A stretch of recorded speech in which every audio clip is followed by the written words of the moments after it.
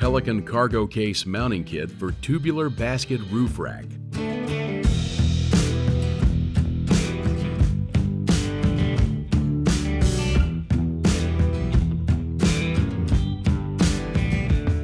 Start with the trial placement of the cargo case. Place the case on the two loose mount brackets. This will allow you to select the roof rack tubes and the bracket slots to fasten to.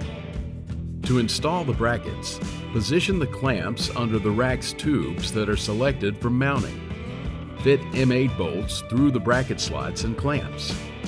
Fasten the washers and M8 nuts loosely and make any final adjustments. Fully tighten with a 13mm ratchet wrench. Place the cargo case on the roof mounts. Alignment features on the case bottom will easily guide the case into the proper location on the mounts. To secure the case to the mount, slide thumb switch down to open the latch. Place latch on catch hooks and case plate slot.